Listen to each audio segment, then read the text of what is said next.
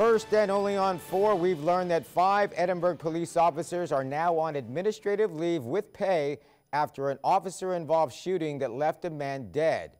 Tonight, Action 4's Annalise Ortiz talked with that man's wife, and she joins us live in Edinburgh with more. Actually, let's go right now to her story. It's been like a nightmare. It's been terrible. Angelica Lopez can't help but to think, what would have happened if Edinburgh police had never responded to a call that brought them to her home on July 7th? When we call an officer, when we call them, we always think that they're here to serve and protect, not to shoot and kill. Officers responded after her husband, 39-year-old Jose Graciano Lopez, allegedly locked himself in their home and threatened to take his own life. Her husband, she says, suffered from mental health issues. Something was wrong with him. He was not in his right that day. What followed was an officer-involved shooting, causing Edinburgh police to turn the case over to the Texas Rangers. The Rangers will not release details on how Lopez died or who fired shots, but Lopez says things aren't adding up.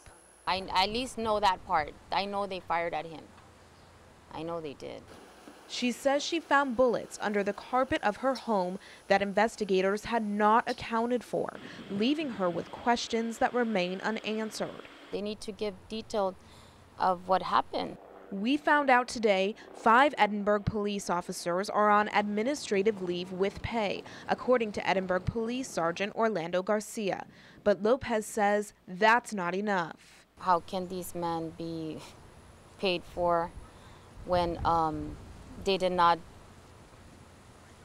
do a good job? For now, she and her children will struggle to move forward as they wait for more answers about the shooting of their husband and father. Despite Action 4 News' repeated requests for comment, Edinburgh police will not identify those 5 officers who have been placed on paid administrative leave. They are referring all of their questions to the Texas Rangers, who say they cannot comment until the investigation is closed. Live in Edinburgh, Annalise Ortiz, Action 4 News.